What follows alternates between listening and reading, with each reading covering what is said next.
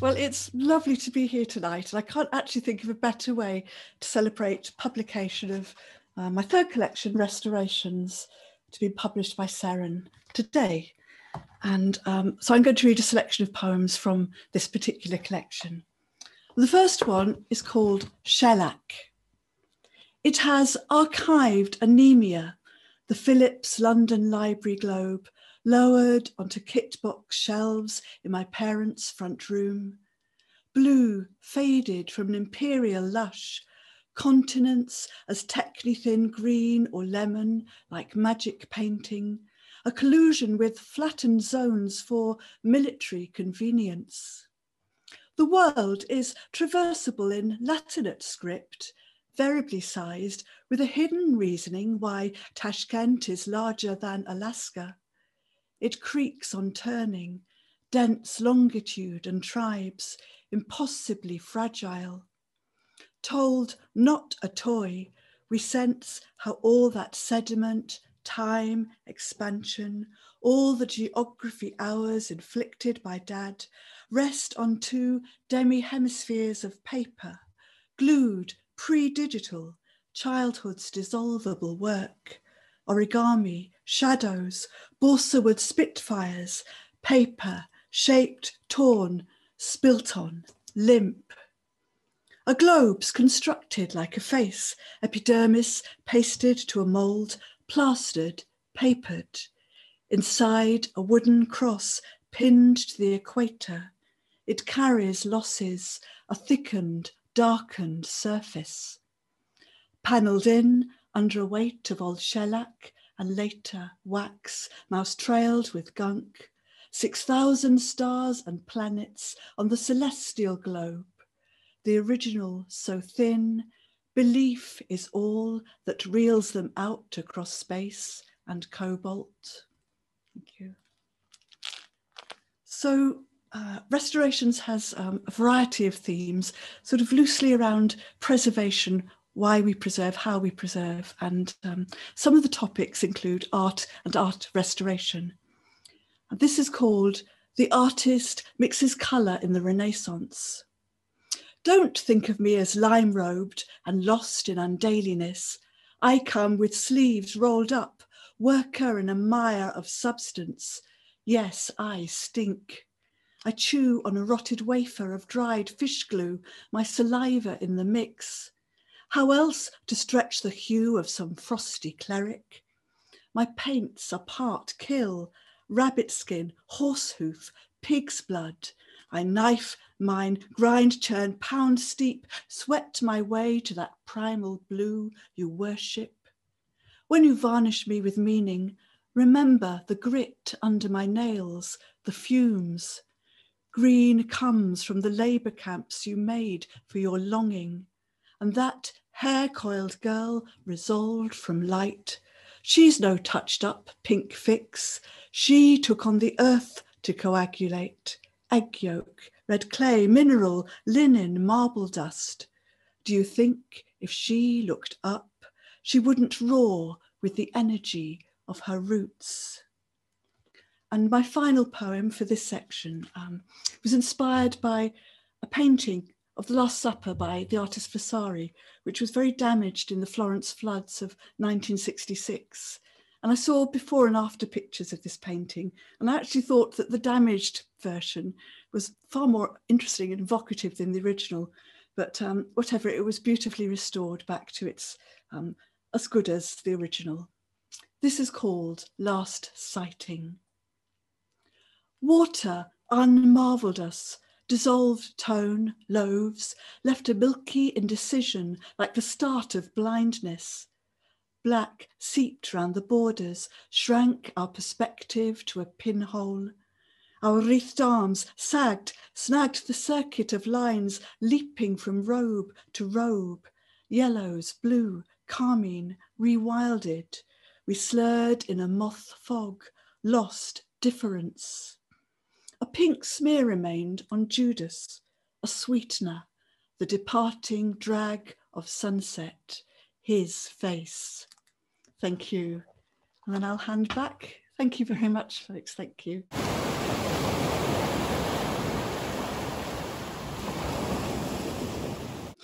Well, we can't travel very far at the moment, but I'm going to whisk you off to Paris briefly. And this is called Paris. Lime trees are dumb with chlorophyll. Wasps nurse whatever sweetness the makers of crêpe and beignets have smeared on the glistening air. They hang like half-cut bodyguards above the bent back of a girl who's thumbing the racks of vinyl. She sifts with forensic tip fingers, an archaeologist hunting codes locked in shimmer. Scratches buzz, gyrate a counterline, offbeat off their heads, swamp crazy jazz, quivering on the city's white pate. The second poem is also themed around Paris, and it's inspired by the early 20th century Welsh artist Gwen John. And she was in the habit of painting multiple versions of the same subject, often with small variations and tweaks, including paintings of her own studio. This is called Or with Open Window, a corner of the artist's studio in Paris by Gwen John. If she could agree to be this room or the other, possibility pleats her. Not there, her outline sealed, but spreading invisible in 2 takes, one corner, one window, netted, unnetted, above a table that's the still crossfire where her looking springs out from an open book or coils back into a crease of wired flowers. On a white chair, her blue coat streams labile, could let her slide through each frame. Even this one, where the window is closed, hard edges inside a stockade of angles. Or, with open window, the room's misted, sharp in the distance, she's hung a tent of reflections and sky. Where she waits can be folded, unfolded, like her paused umbrella, like triangle sunlight on the wall that could pin her to its moment, or, warming outwards, paint her into the visible. So in a way, that poem was about expansion of a personality. This final poem is about the opposite, and it's called Fitzroy's Barometer. We almost miss it, exchanging tableau chaises long for wasps and cream in the castle cafeteria. We weren't shown to its corner spot, holding onto atmosphere, musty frame where morals rise and fall with weather's life cycle. Haven't we always been hooked on fluctuation? Even the deer, rippled here among birches, whose stuffles make a chart of us as time does. Think of Fitzroy in the man shed of his cabin, squints to read, logs measurement through the slow curve it takes to furl F's, square light to moisture. Outside, buttressed against the weight of in. As I tweet this, response flicks back, no slow erosions, a siphon tube sunk in old snow of aged paper, mercury crusted to a dirty ice cap. Here, sulphuric green sludge has mushed the angle out of a hinge. Unlike Google Earth, this vista is for shrinking. Inner tubes hold a tiny, rivering script in ink like weak coffee, and Himalayas are sketched in a wavery outline, an old man's flashback behind numbered horizontals, scree flows, crevasses, whole mountain ranges squeezed into the doll's house of 11 inches. Okay, thank you.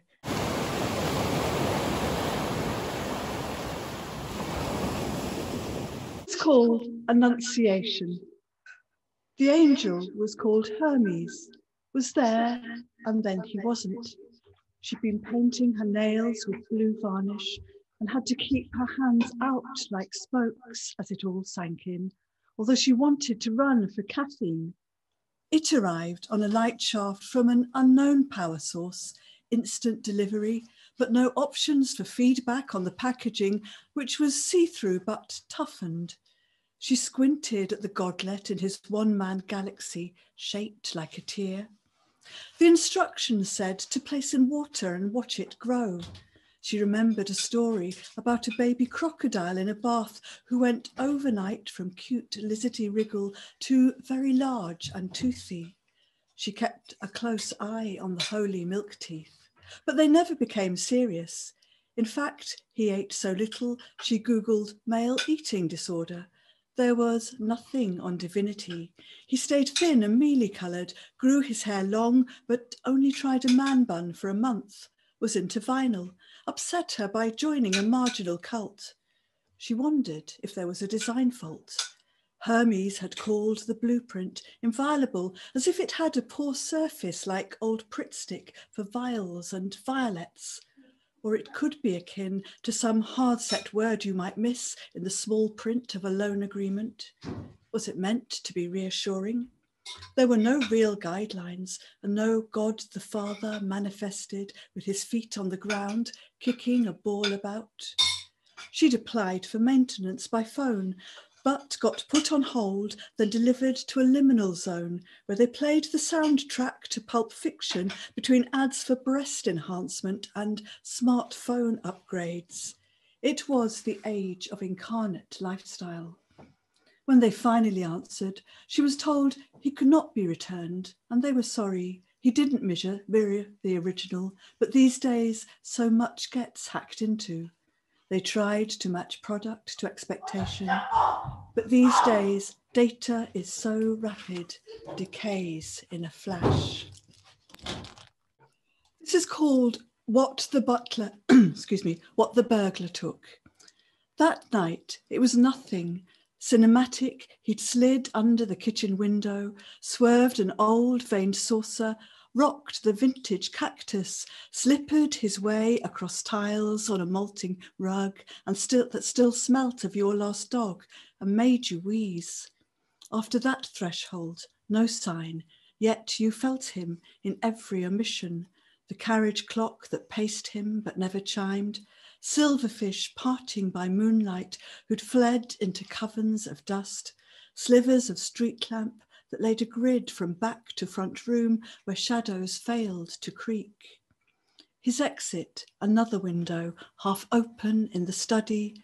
The room was rigid with night, the great bear encrypted in the cushions. You touched frost on the inside, took to spying on your house, heard whispers in the heating kettle, morse in the water pipes. Edgeland Map. Impossible to handle, like a cranky pet in our narrow car, refused to lie down in deference to rules, played limp on opening, hitchhiked the wind, tore along some latitude where our campsite was stowed, the cowpats, the mushy fringes through which we couldn't go. Map and friction were one. I never learned to close it, never got the hang of self-location, saw only unrule on a medical green, contours as an auntish crochet unravelling, rivers a blue varicose wiggle. It was personal, confirmed the unfixable in me, an unfindable road. Maps lost their edges to mist, dark angels, bulge-cheeked cherubs blowing in vain. I saw the finger, not the ground truthed, until now, when mapless, I try to find an iris in the white of your dementia, and here the path digs down, not across, a mind rerouted in snow. Thank you.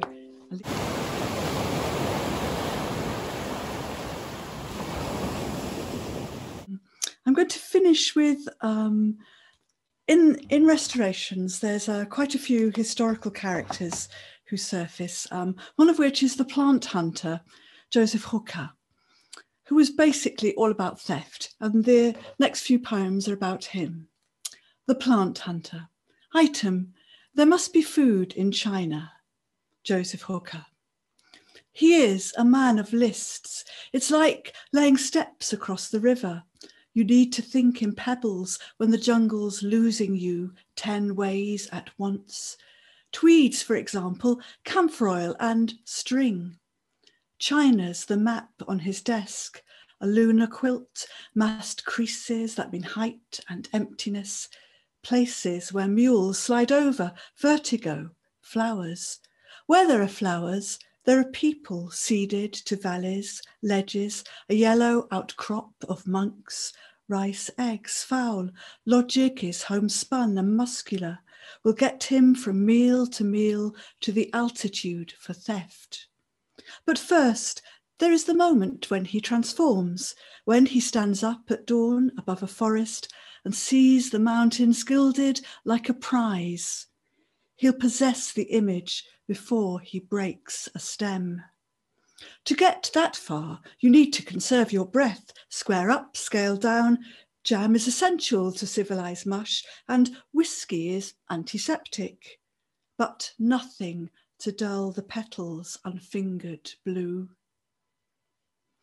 Catalogue.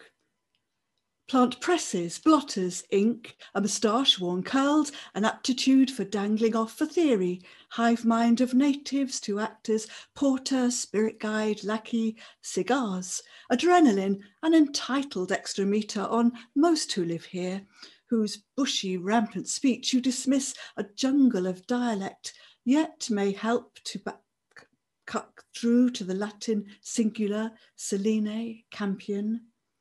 When you find her, tiny red mouth in a crevice, froths back as you pull, measure, dry her to a cipher. Barometer. Each day of this journey is full of chasms. The mountains turn on and off between mists. Like blue light to trigger the morning, he'll measure. Dew crazes two thermometers, he sinks into grass. Later, a bellowing shadow in a dust storm, he anvils the barometer against wind, notes nothing could be observed, disappointed. The day ends with damage unlisted, but an exact inking in of insects. He breathes on glass tubes, wipes in moonlight. My final poem of the evening is called Minnick, and this is about an Inuit man who was brought back to New York on an expedition led by some American explorers. And he was persuaded to leave his native land and come to New York along with his father and a few other members of their family. And what actually happened is that they were taken to the Museum of Natural History and they were kept there as living specimens. And quite soon after he arrived, Minnick's father died of some infectious disease or other. He had no immunity. So I'm going to take up the story from there. Minnick. At his funeral, my father turned invisible. He who'd been eyed by thousands. His caribou, a hint at the white sharp fear they were missing, stink of a kill. They hid his corpse under furs.